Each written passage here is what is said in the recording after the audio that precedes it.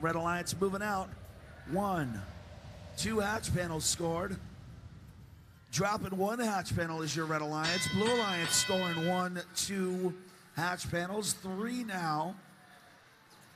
Thanks to 36-74. Blue Alliance with the lead coming out of Sandstorm.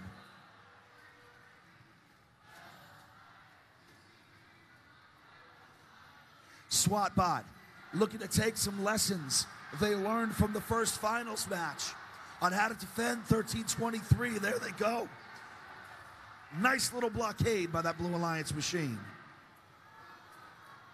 You just got to slow them down. It's hard to stop them. 13-23 gets where they're going eventually. Very good machine, fast, maneuverable. And they'll push you out of the way too if you're not careful. On the Blue Alliance side,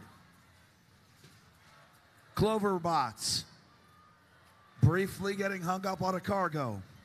Coming around, looking for a hatch panel at the loading station. They've got it. Their partner Skunkworks hanging a hatch panel precariously but successfully down on that Blue Alliance rocket ship. Clover now ready for another cargo up and in to that blue rocket ship. Reds work back out to a lead under a minute left in this match, 60-45.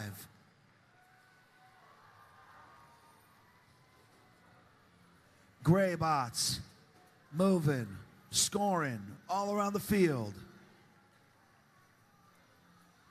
Here comes Madtown now, top level of that Red Alliance rocket ship. There they go. Another hatch panel in place, 30 seconds left. Red Alliance with a 21-point lead.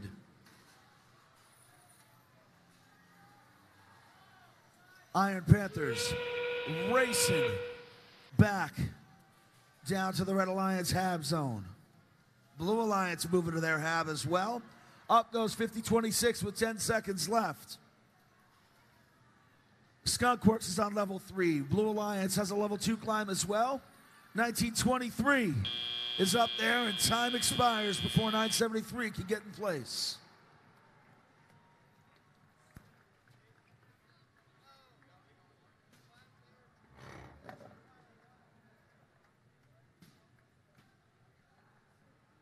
Pause for our finalists, 50-15. SWAT bots, 1983 Skunkworks, 36-74 Clover bots, and 233 the pink team.